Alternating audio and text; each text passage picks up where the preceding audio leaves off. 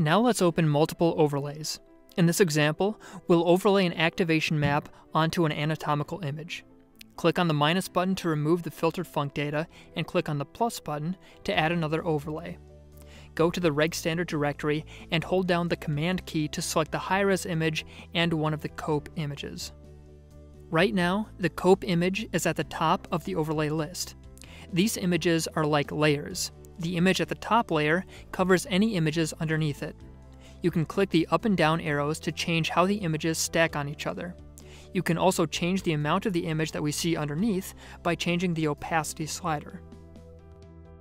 Click around the cope image and notice the numbers in the location box in the lower right corner.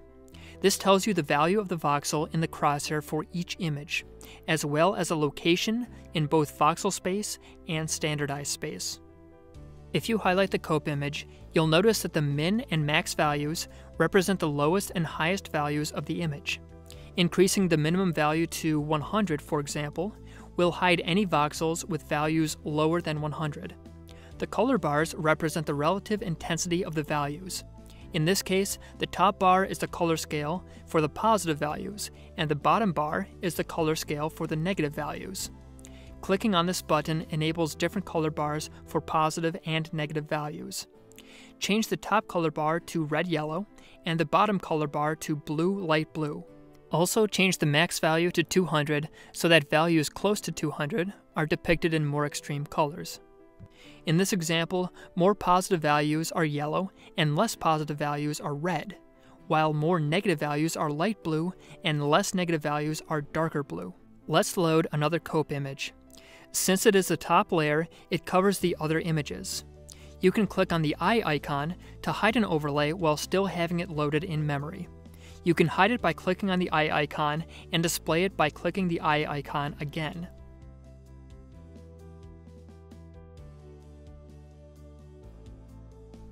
Now let's look at the time series of a specific voxel. To do this, we'll load a 4D dataset with time as the fourth dimension. Add the filtered func data image. Click on View and then Time Series. This brings up a window showing the signal intensity at that voxel, with each time point representing 1 TR. Remember that we collect one volume per TR, and that signal intensity is calculated for each voxel separately. Click on different voxels and observe how the time series looks. Also notice that the scale on the y-axis is arbitrary. The data haven't been scaled. We can change that by clicking on the drop-down menu under Plotting Mode. You can remove the mean from the data, or you can normalize the data to range between 1 and -1, or you can display the data as a % signal change from the mean. Here I'll leave it as normalized to make the comparisons with other voxels on the same scale.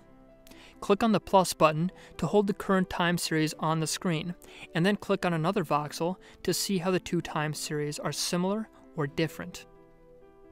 To better distinguish between the time series, click on the spanner button and then click Plot Settings for selected overlay.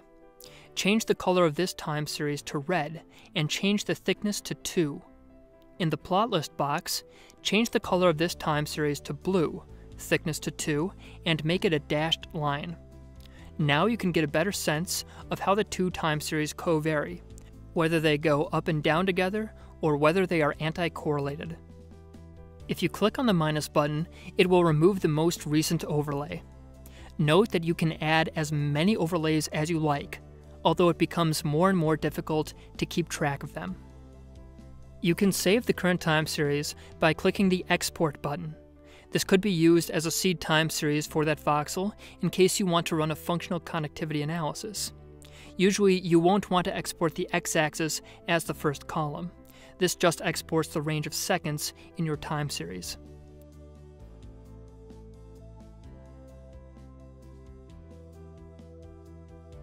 Here's one more cool thing you can do with the time series panel.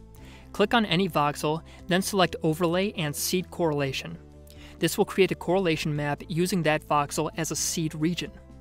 Click on the plus button to hold the current time series, then click on another red voxel. I'm also changing the color of the other time series to better distinguish them. These voxels have relatively high correlation with each other, which you can see in the location box. check out what a blue voxel looks like and how the time courses are anti-correlated. You can save out these correlation maps by clicking on the disk button. In the next video, we'll be exploring feat mode, which allows you to see how your model relates to the data that you see in your images. I'll see you then.